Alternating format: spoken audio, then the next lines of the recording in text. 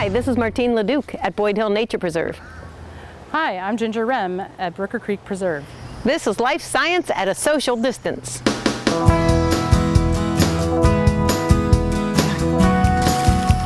Hi. In our last episode, we talked about gopher tortoise and we focused on a female. This time we have a male gopher tortoise and we're going to meet with Dr. Jeff, and he's going to talk about the difference between the male and female gopher tortoise and the tortoise's role in seed dispersal. So since the public isn't allowed to pick them up to see if it's a male or a female, you can also tell by this scute under their chin, is that right? That's right, yeah, this scute under their chin, this is called the gular scute. And so it forms if he sticks his head in a little bit. It's what's known as our gular projection or the gular horn. The males actually use that when they combat with each other. So sometimes you'll see them, or even sometimes you'll hear them. They do, it's just like jousting. That's how we refer to it in the tortoise world. They joust, they run into each other really quick, and they use this to try to basically overpower each other. They seem to be territorial most likely for females. Okay. And whether the females are, perceiving what's happening, if they're sitting there watching it, or if it's just the male that loses the combat, if he just disappears knowing that he lost, then males don't tend to get that deep furrow as much as females do, and I think it's because the concavity itself compensates for it. Okay. But he's highly concave. So the male is concaved and the female's flat. That's right. And that helps them to balance on the female when they're mating, right? Exactly. Okay. And he's actually concave kind of in both directions. And so they are important for seed dispersal.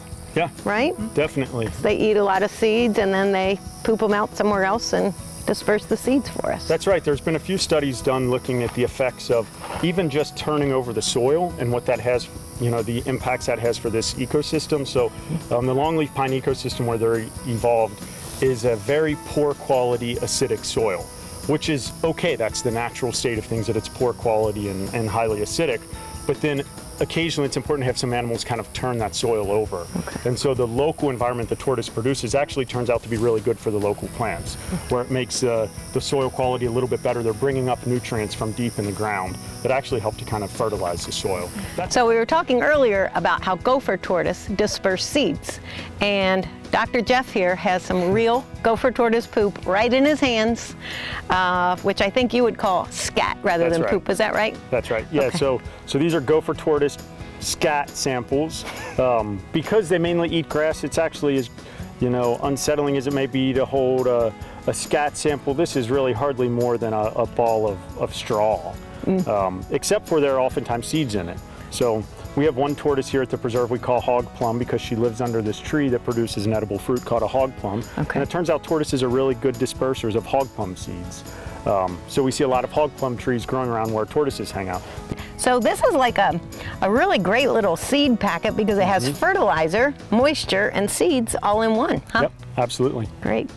So if we didn't have gopher tortoise to disperse all these seeds, this might just be a really sandy habitat and wouldn't have much vegetation. Exactly. And then the fact that the tortoises deposit these scat samples near their burrow, again, the burrow is an area where the sand has been turned over, so it turns out to be the best quality sand around here too. So they give a little fertilizer, they give the seed, and then they kind of help curate that. Nice. So. Okay.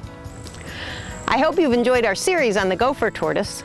You can watch all our episodes of Life Science at a Social Distance on YouTube or at the Pinellas County School website. We'll see you next time.